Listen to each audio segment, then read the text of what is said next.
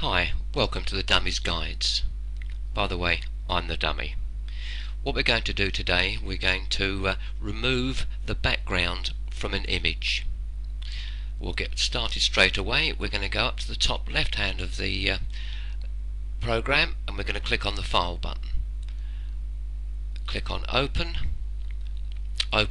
select an image and open it. Bring the image into this stage. There it is. Down the right hand corner here we've got background and it's locked, so I want to unlock that. I'm going to double click it and I'm going to give it a name, Cutout, and OK that.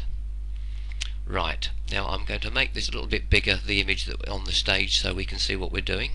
I'm going to go over to the right hand side of the program and I'm just going to, on this slider, I'm going to slide it over to the right hand side. Left makes it smaller, right makes it larger. That's about okay there.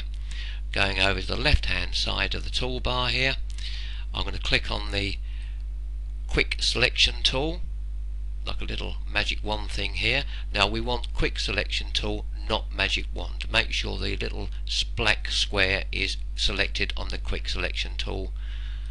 Give that a click. We have the brush sizes up here. I'm going to drop this down. We want about brush size 3 will be fine for this. So again, click off the image with the cursor. Here's the little round cursor. Start at the top right hand corner and left click the mouse and slightly drag it down as we're going, holding the key pressed in on the mouse, just dragging so the little ants, marching ants, are snapping to the outside of the image that we want to remove from the background. I'm going back to the top right hand corner, again left click, now dragging my mouse slowly to the right, and you can see the little ants are snapping to the picture that we want to remove from the background. As you can see, there are certain parts where the ants have gone, just here on the right hand side near the neck of the guitar, which isn't quite correct because that will be cut out as well. So we're going to gently nudge the ants out to the outside of the picture. I'm going to press and hold the Alt button on the keyboard while I now press the left key on the mouse and just slightly nudge the little ants to the outside of the picture. And again here I just want to push the ants to the outside. There we go, they're snapped in to the end of his little wing, and on the end of the guitar knob the little buttons there. The more time you take, the better your results will be, and the more practice makes perfect. A little bit over here that needs to be filled in on the left hand side near the trumpet. I've released the Alt key. I'm now going to just press the left key on the mouse and just drag the little marching ants so they go up there. Not marching mouse, marching ants.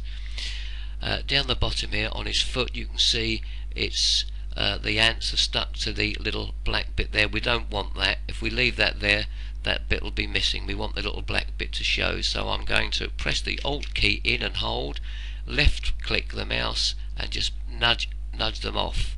You can see they've gone off there now. Having a quick look around, the top of his hat here, we've got some at the top. Left hold the Alt key in with the and left click the mouse, push that on up there, that's the idea, and go around there. That's fine.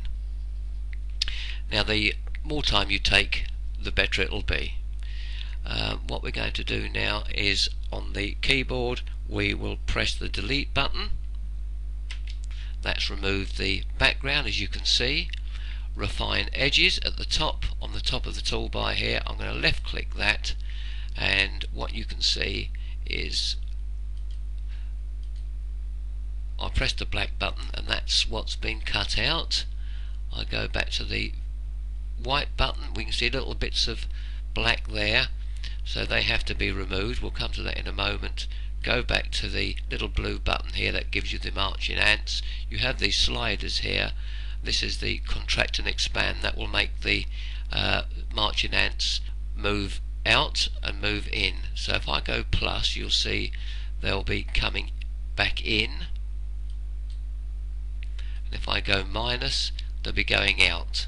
So we'll stick to the default. You can play about with this and you'll find what settings for different images. We'll click OK there. Right, now see down the bottom here we've got a little bit of blue, so we're going to remove that, but first of all, to be able to do that, I'm going to have to go to the top and press select and deselect, so we get rid of all the little marching ants. So down here I'm going to use the eraser. So if you've got any bits that you want to remove that's on the image that you don't want it to be there, you go over to the toolbar, hit the erase button, and we want the erase tool. So we've done that. I've got the eraser. I'm going over to the slider on the right hand side to increase the size of the image. Just bring him down here. Now with the eraser tool down here, bottom left, I'm just now rubbing out that little bits of blue background. The more time you take, the better you'll be at it. Okay, just to give you a rough idea there, I'm going to bring that over here on the slide tool, bring it back down to its normal size. We now want to save the image out to a file, so we'll go over to the file, save as. Now the most important thing is we're going to give it a new name. It's cutout image.